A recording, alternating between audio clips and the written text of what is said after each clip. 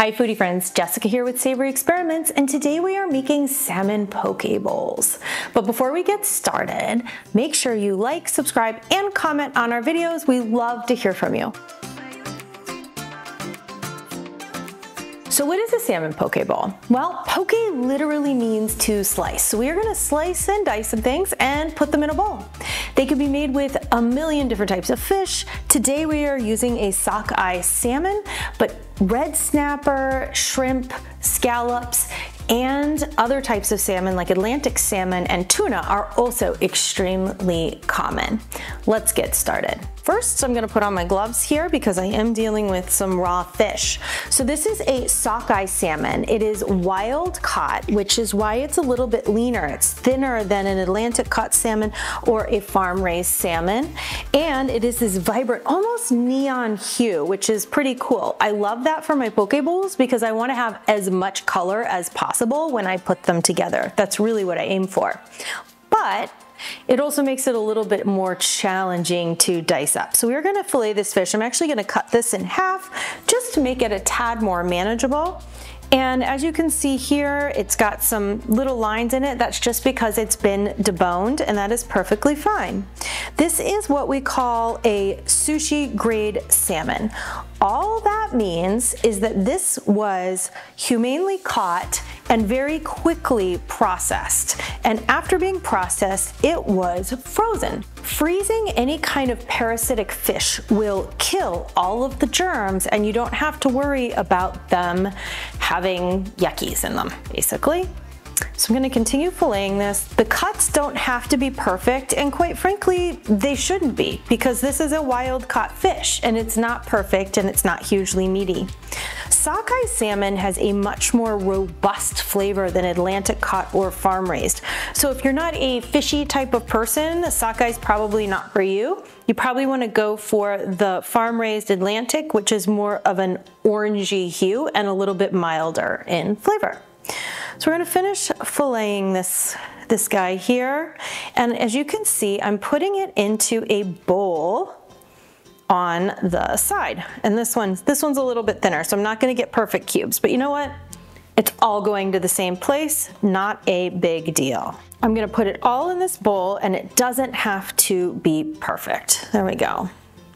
We are now going to make the poke sauce, which is a really simple blend of things you probably already have in your pantry.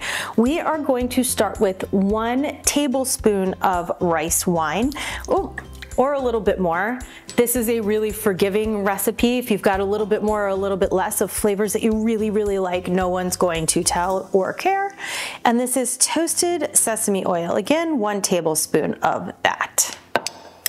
Next is soy sauce. I'm doing 2 tablespoons of soy sauce, another very acidic umami flavor going in there. This is a low sodium soy sauce, so it doesn't have a huge punch of salt, and mirin, which is a Japanese kind of heavy liquid there that gives it a lot of special flavor. Next, we have the whites of 3 scallions. When you're chopping those up, make sure that you keep the greens because we're gonna use those to top our poke bowl. And garlic. How do we measure garlic? With our hearts.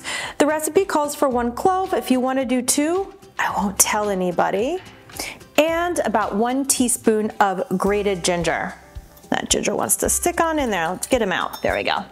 Lastly, 1/4 cup of lemon. Of course, fresh lemon. So we all know citruses start to lose their tangy flavor the moment that they are harvested, and juice has the same impact. So the stuff you buy in the bottle, the concentrate, well, it's great for some things, doesn't pack as much flavor as the fresh stuff. Get it all on in there. Okay, perfect. We're just gonna whisk it up. You have 2 options at this point.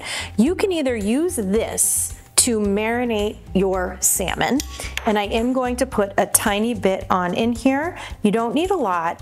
It's basically like making a ceviche. Because there's so much acidity in this poke sauce, it's gonna cook the salmon a little bit and it's gonna absorb those flavors really super fast. So if you do decide to marinate your fish for a little while, don't go over an hour or you're gonna end up with too much flavor and your fish will start to disintegrate because of all that acid. Okay, we're gonna set these aside and start building our bowl. Many poke bowls start with jasmine rice, which is a long grain wild rice. Some people call it sticky rice. As you can see here, I'm gonna pick up a bite. This is my bowl here, so it's fine. Look at how sticky it is. It literally all sticks together. So I went ahead and made this rice ahead of time, and now I am going to top it with the real poke, right? The diced and sliced stuff. And you have so many options here.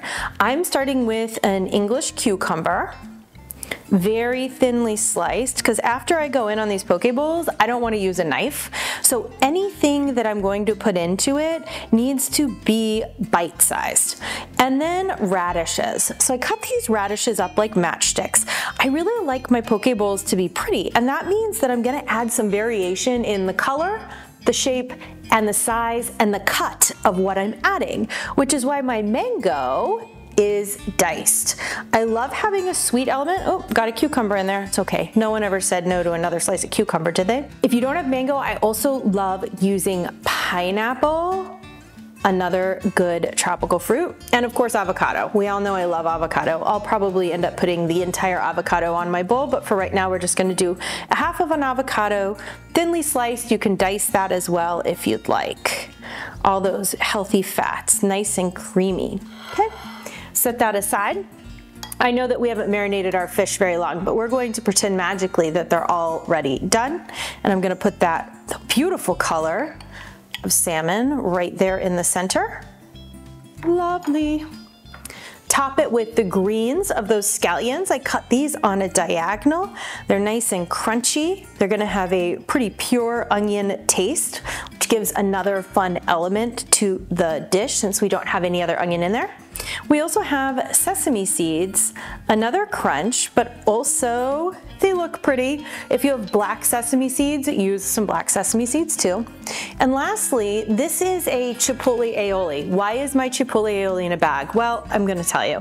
I made this from scratch today, and instead of using mayonnaise, I used plain Greek yogurt. So it's a tad bit healthier for us. And I'm gonna snip the corner of this Ziploc bag, and I'm gonna use this to create a pretty drizzle on my bowl instead of just dolloping it on there. And there we go. If you really like the soy flavors, you can go ahead and put just a little bit more sauce onto your poke bowl. And if not, this should be enough because it is totally packed with a lot of flavors, a lot of colors, and a whole lot of goodness. From my kitchen to yours, have a great day.